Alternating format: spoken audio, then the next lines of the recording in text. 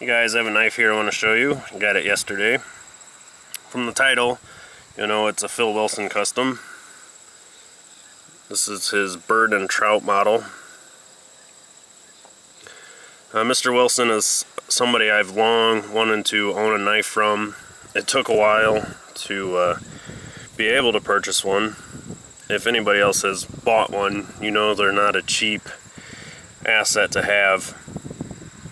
But I consider Mr. Wilson kind of up there among kind of the top people you hear about in custom knife making. Maybe for me personally, I consider him kind of a name you hear like Loveless or similar people. It's in black micarta. It is CPM-154, as you can see. I actually chose this over S30V. I don't know if he does these in super high carbide steels or not, but I really like CPM-154, and Phil is, you know, like a master heat treater. He does his own heat treat.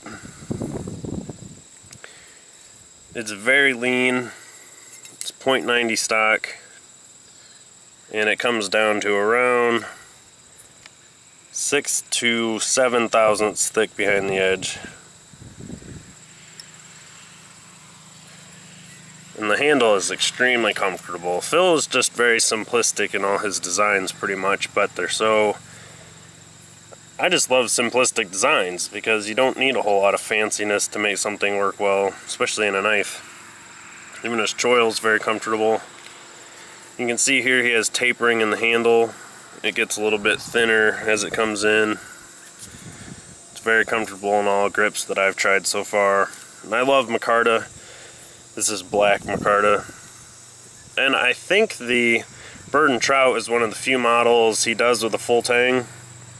A lot of times he does the partial tang, which I really like the looks of those too. And you know, you're not going to break one. You'd really have to be abusive to break the knife out of a handle. So this is just a quick look. I'm going to use it. It's not going to be a safe clean.